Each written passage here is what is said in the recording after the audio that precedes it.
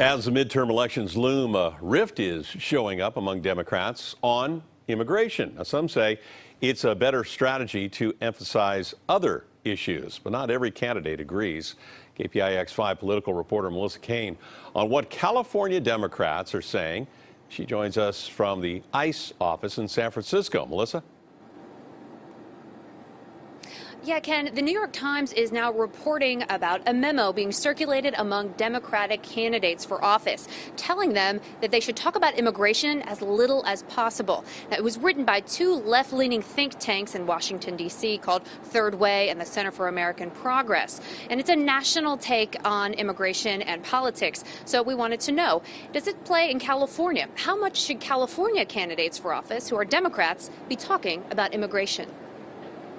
Trump is trying to characterize Democrats as an angry mob, and you play right into his hands when you say things like, let's abolish ICE, because most voters are not with you on that issue. According to the New York Times, a memo being presented in briefings to Democrats says they should be spending as little time as possible talking about immigration.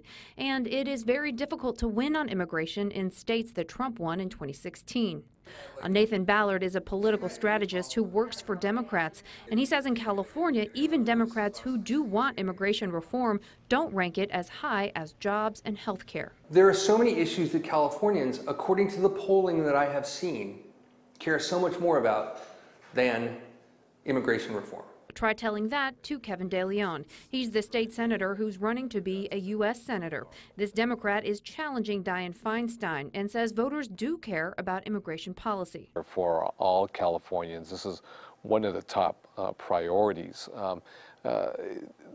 Putting food on the table and bread and butter issues are not exclusive to the issue of immigration reform. He says he doesn't want open borders, but he does want a path to citizenship for undocumented people who are here. We're talking about what do we do with the sizable population of hardworking mothers and fathers who have businesses, who own their homes, who have their children here. And he wants to abolish ICE. I think ICE has to be dismantled and it has to be reconstructed where they deal with serious violent criminal felons. Well, Ballard says that's out of step with most voters. This talk about abolishing ICE or abolishing it and then reconstituting ICE, it's just crazy talk. It's really coming from the far left fringes. Now, Kevin De Leon also told us that he does not listen necessarily every time an advisor tells him no. He said if he listened every time folks in Washington, D.C. said no, he wouldn't have accomplished anything that he has. So he says he will continue to campaign and talk about issues in the way that are consistent with his values. Live in San Francisco, Melissa Caen, KPIX 5.